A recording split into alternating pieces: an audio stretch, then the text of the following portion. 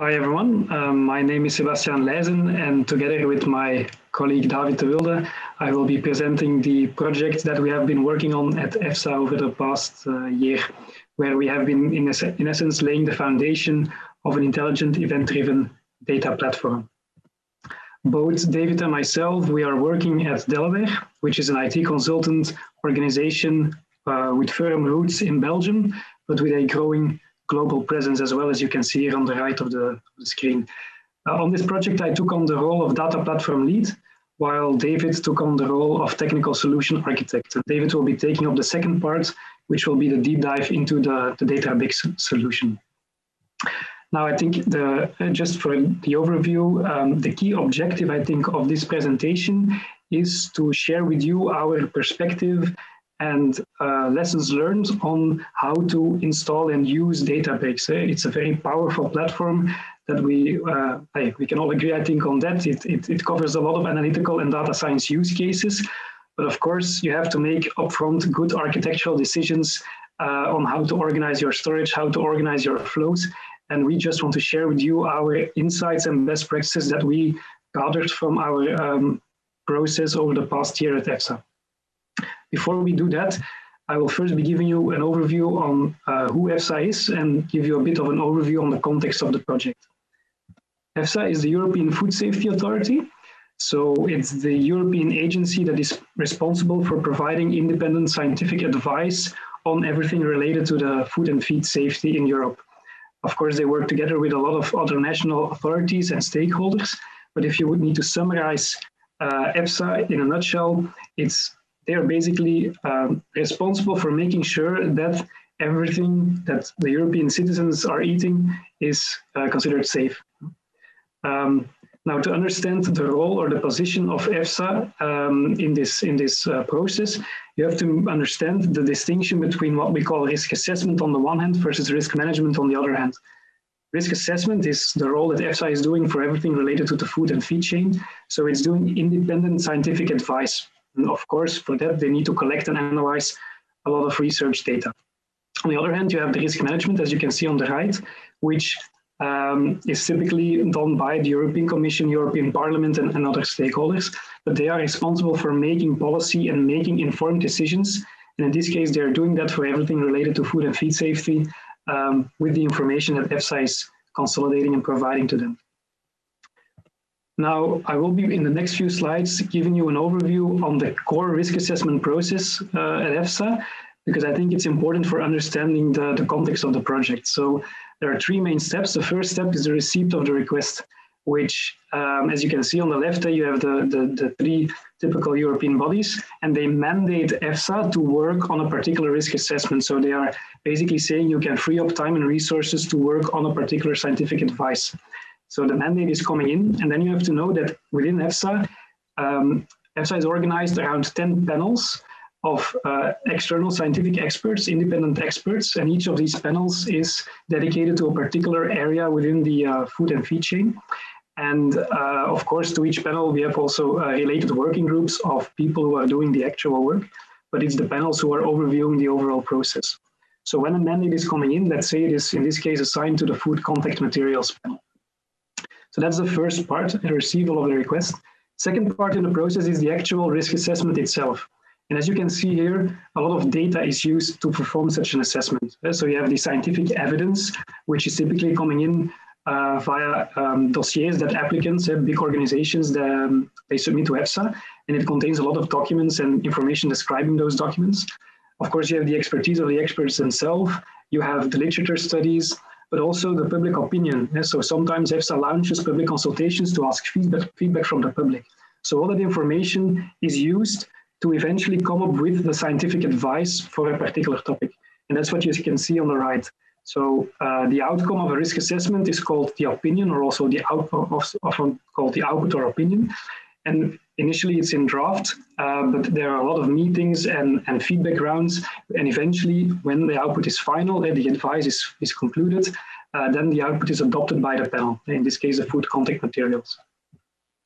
Now, The third part, the last part in the step, is adoption or publishing of the output. So the opinion is shared back to the original requesters, in this case, the European Commission or European Parliament, for example, so that they can make legislation changes and make informed decisions based on the outcome of the risk assessment.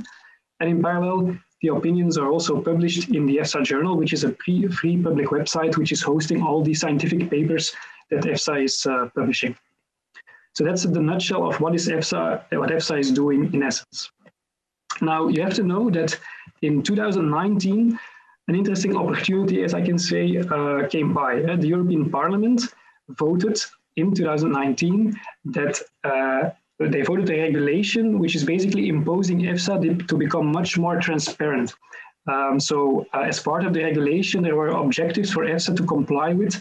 In essence, they were demanding that you and I have a better view on what is happening to come to the outputs or the opinions. So what are the pieces of data that are being used? How is the decision process happening to come to the opinion? What meetings were taking place, etc. So all the pieces that jointly constitute the opinion that is published by EFSA, how did it come to place? And EFSA basically took it as an opportunity to review their internal processes as well as their IT landscape to embark on a bigger digital transformation to comply with the points that were in the regulation.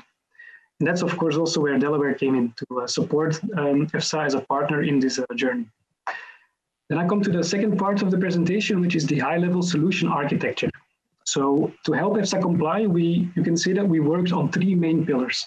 The first pillar is the data platform. So it's a modern data platform, which is in essence collecting and consolidating all pieces of data that are surrounding the risk assessment, both structured and unstructured data, big data volumes, small data sets. So we have been thinking and designing and implementing with them a modern data platform to host all that information. Secondly, the integration pillar, which is enabling all the applications within EFSA, which are taking up a part of the whole process for the risk assessment, to communicate to each other in real time using what we call the event-driven architecture paradigm.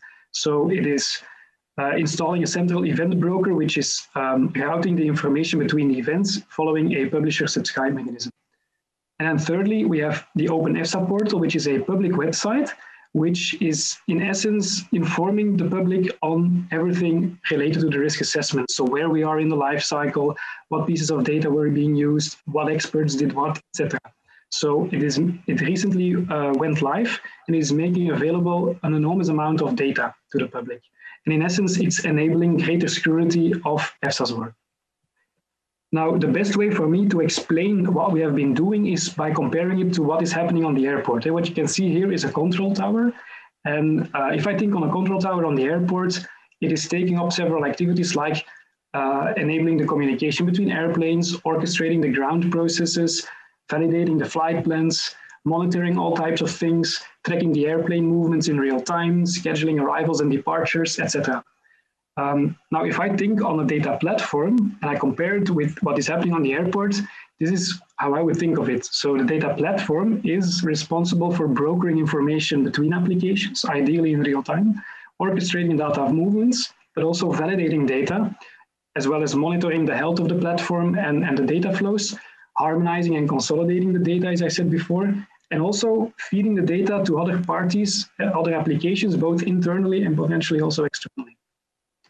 So building a bit further on that analogy, if you think on the applications that are part of the whole risk assessment process in EFSA as being the planes that are flying around in the air surrounding the control tower, the information that they share is basically brokered by the control tower. And that's the first part, the real-time event-driven communication.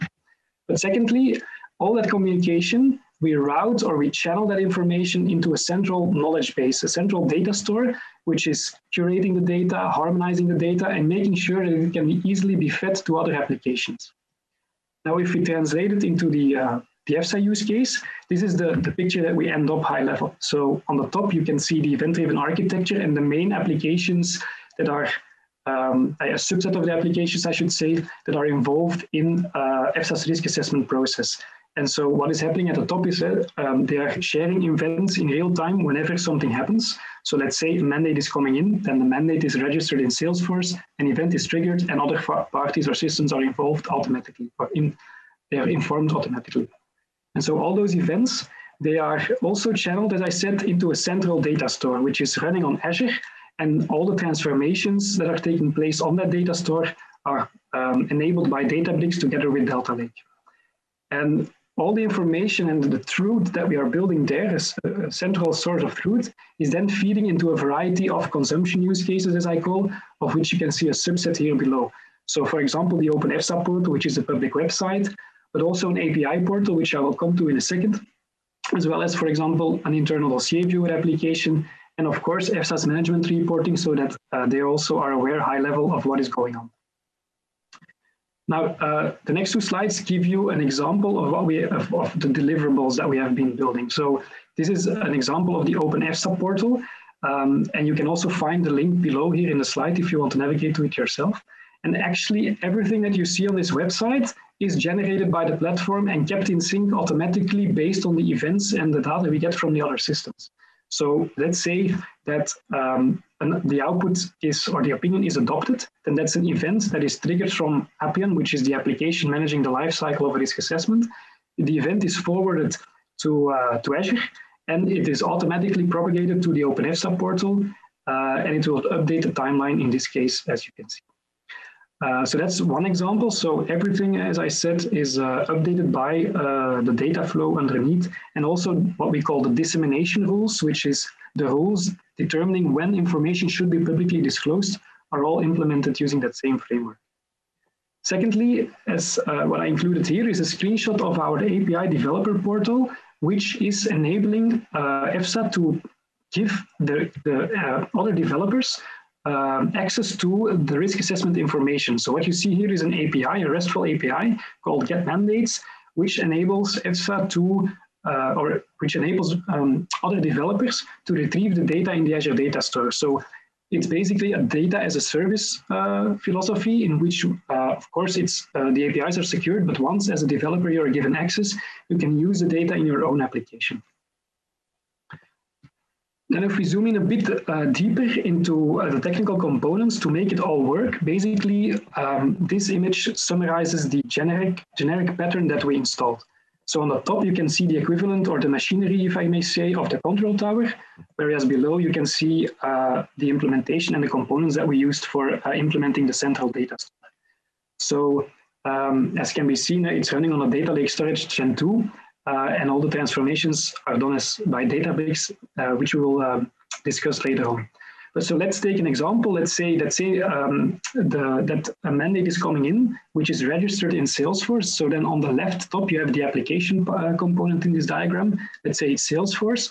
The mandate is created. They will publish an event mandate created using the endpoint that is registered in API management. The event is triggered to Azure, and then it walks through a series of components to validate certain things like the header of the event, the payload, as well as making sure that the event is routed to the proper subscribers. That's the publish subscribe mechanism, so that other systems are automatically updated in real time when something happens.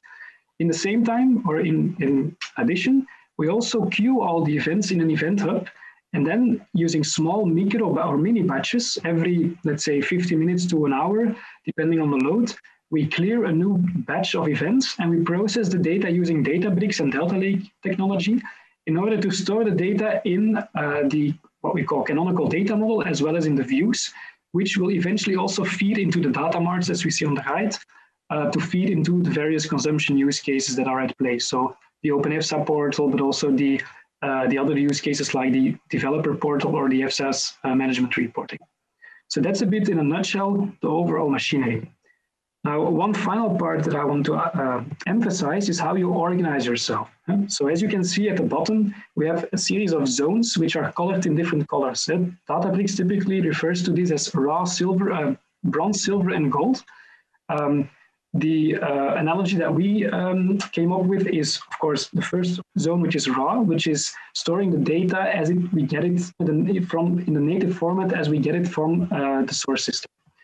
The second zone is what we call the curated zone, which is storing the data in a clean, validated, standardized format. And we can say that curated data, we have high confidence in it. But these first two zones, they are organized similarly. So they're organized around the systems which give you the data, so the source systems. While the final two zones, they're organized around the information. So the third zone is what we call the canonical data model, or the reference data model if you want, which is a shelf of reusable pieces of information. Think of it as a data warehouse in which you have pieces of data that you can reuse to analyze and come up with new views, which is the final layer. So the views is what we call data that is ready to be consumed by other systems or applications, so it is optimized for reading. And we adhere to the principle of storing the views typically at least once in the data lake, using Delta Lake if it's structured information, but also keeping the data in sync to one or more data marts depending on the use case at hand. So for example, for the Open EFSA portal, that application is powered by an Azure SQL database, which is also storing the same views as we have on the data lake. I think overall, this architecture is one architecture that is capable of dealing with both big and small data volumes, both structured and unstructured data, which I think is a very powerful way of working with data. And that summarizes a bit my part, so I'm happy now to give over the floor to my colleague David, who will take up the second part of this presentation. Okay, thank you, Sebastian. So for the second part, I will go a little bit deeper in the technical implementation. So to start, I will go to the technical challenges. So our first challenge was that we have a lot of tables. So we have 350 tables, which is rather complicated to keep organized. On the other hand, we still want to have quick reload times. And of course, cost efficiency is always an important factor. Next to that, it's important to keep a consistent way of working, although that you have a changing team with people starting with different experience levels. You want to keep everything organized, so a central logging of your data pipelines, data governance and data cataloging is important. And the housekeeping of 350 tables can get really time consuming, so we also want to put a focus on that. All of us are working on putting your data structured in a data lake house, and we don't want to get a data swamp, so we want to keep everything structured. So to achieve that, it's also important to get your data pipelines organized and structured. And to achieve that goal, we came up with a framework. So it's important to think, how do we structure everything? So our framework, the main assumption is that we want to split the business logic, which is the valuable part, as much from all other activities. So we want to cut off all non-value adding activities from the core, which is business logic. And we work with the data frame as a central concept. And you will see that some of the other sessions, they will start from a data pipeline. Both possibilities are okay, but we start from a data frame. And then the non-value adding activities can be logging, housekeeping, optimization of your tables, and everything else. How did we implement this? We started from an object-oriented framework. So our framework consists of two class definitions. On the one hand, we have the data lake table that extends the data frame. So a data lake table consists of a data frame together with some configuration properties and source information. And next to that, we have a second class, a data lake class, which groups a group of data lake table objects and also consists of the directed acyclic graph, so the lineage between the data lake tables, and orchestration functionality.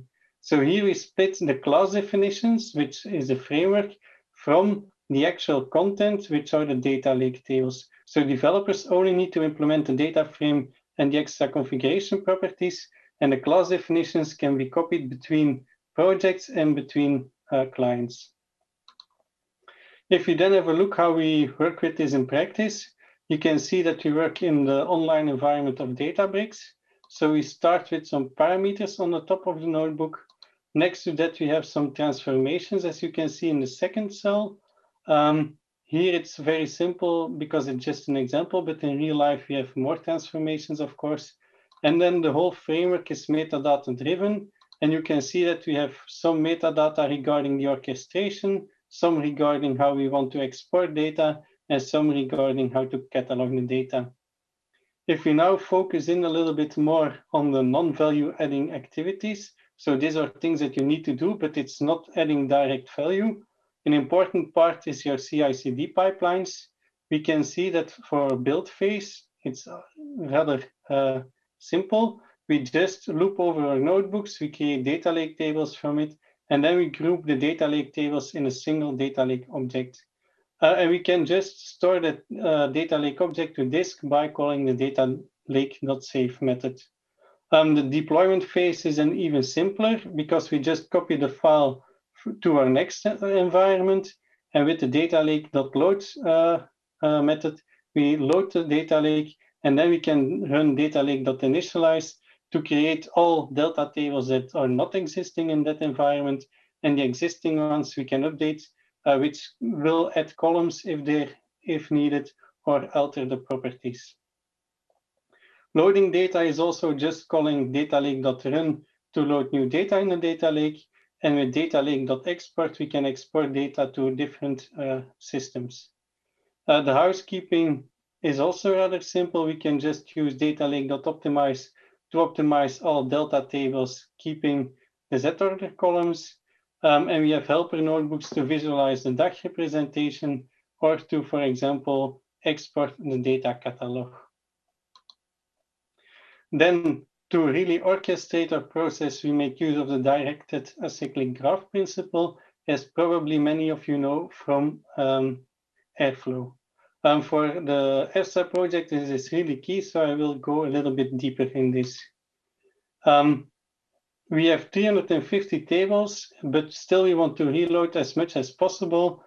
So it's not efficient to reload 350 tables every time again, especially since we only expect a small amount of tables to get new events per batch. So what we do, we first look at which source tables got new events. In this case, it's our tables 2 and 4. And then we only select the descendants from those tables, and that are the tables that need to be reloaded. So for example, table 5, nothing has changed on table 1, so we don't need to reload table 5. We can skip a lot of tables. And this makes that we only need to load a limited amount of tables. If we go back to the example from Sebastian, so a new mandate got created. In that case, we only need to load 40 tables instead of the full list of 350 tables. Of course, this makes that we can run everything much more efficiently, as you can see here. Then I want to focus a little bit on how we export data, mainly to show you how we implemented our framework as an example. So we export data to different file formats and different databases. We can export to a SQL database to the Spark file formats. But since we're working in Python, we can also use Python libraries. And for example, we created a custom function to export to PDF files via WheezyPrint. But we can also export data over REST API calls. And everything is implemented in the framework in the data lake table class. So we only need to implement it once, and we can copy it between projects and clients. And then we can just use it by adding a few metadata properties. So on the bottom right, you can see that it's really just a few lines of metadata to export this data frame both to a PDF file and to an API call. Then how did we implement this and why it's so important? So it's important that it's implemented in the class definition so that we have one version of the code and only one place that we need to maintain, and we reuse it everywhere. So this makes it easier to do code improvements. For example, we recently changed from a normal JDBC export to a bulk JDBC. We only needed to change this code in one place, and we didn't need to update 350 data pipelines. Similarly, we switched from PyODBC for executing stored procedures on SQL to the Spark built-in JDBC driver, which is a very interesting case. A colleague of mine has written a nice blog post regarding this. You can find the link on the bottom of this slide. And of course, since we only have one version of the code, it's also easier to add extra functionality. Recently, we also added table switching when we are overwriting a table in SQL. So those are things that are easy to do, and you're future-proof because you can do changes in one place and everything gets updated automatically. And how we actually implemented this is, as you can see on the right, we have a lot of templated code, PySpark code, and SQL comments. And on the right places, we just fill in the metadata provided by the developer. So if we then have a second look at our technical challenges and how we solved everything, we can see because of the dark-based loading of the subtree, we can efficiently and quickly reload 350 tables. Everything runs on a single job cluster for cost efficiency reasons. And because with our assumption, we put structure in our data pipelines and only a bare minimum of coding is needed because only the ETL code is needed, it makes it easier for new people to start. And we also enforce a consistent way of working. Both the logging of the data pipelines and the data governance is all dealt with by the framework. And doing the housekeeping boils down to just running a single function call instead of writing a whole lot of pipelines. So we can conclude that in this project, we have enriched the event-driven architecture with a central data store to add more functionality for the customer. Next to that, it's very important that you don't lose the control over your data pipelines. And you can do this by organizing your data flows in a structured way. And lastly, it's important to be lazy and reuse as much of your code as possible. And we did this by splitting our logic as much as possible from our housekeeping activities. So finally, I want to thank EFSA for putting their trust in us, Delaware, to help them realize this innovative digital transformation project. And I want to stress that both Sebastian and I are present in the chat and that we will do our best to answer any questions that you have. And we also want to encourage you to start a discussion. Thank you for your attention and have fun with the other sessions.